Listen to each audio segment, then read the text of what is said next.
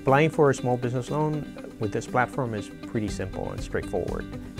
We need some personal information, some business information. You can provide bank statements that you can upload directly onto the system, as well as tax returns.